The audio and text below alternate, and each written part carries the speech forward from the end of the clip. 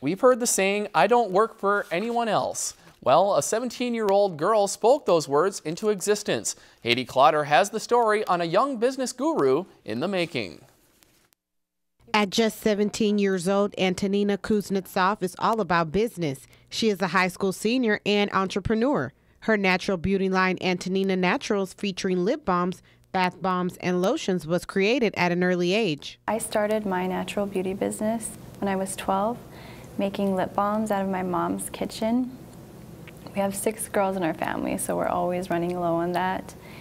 And the natural beauty world always interested me. Antonina felt that many of the beauty products on the market were hurting rather than helping people. That's why she sticks to an all-natural agenda by using essential oils and shea butters. Instead of just making something that's mediocre seem great.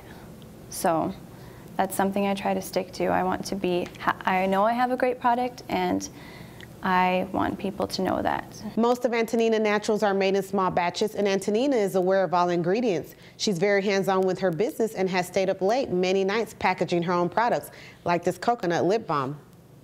Antonina comes from a large family, and her sisters and mom sometimes help her decide on a product, but the final decision is ultimately up to her.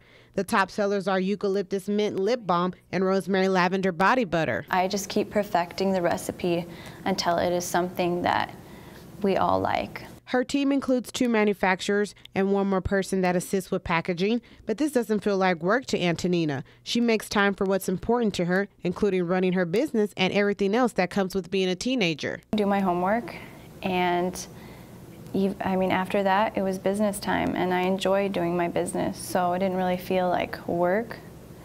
But I made time for it because I enjoyed it. The most exciting part of all of this is the journey. Her products can be found in gas stations along Highway 2 and are also available through her online store. This past summer, Antonina also did trade shows. She's looking forward to what's next. I want to take some marketing classes because that really interests me, and expand my line, hopefully into cosmetics. She's the face of her line and sets up her own meetings and does presentations to push her product.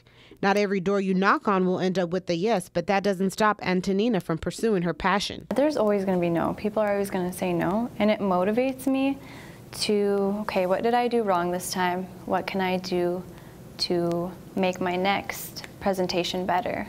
It's all about learning. In Boston, Haiti Clotter, Lakeland News.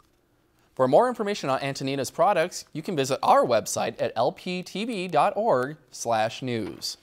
If you've enjoyed this segment of Lakeland News, please consider making a tax-deductible contribution to Lakeland Public Television.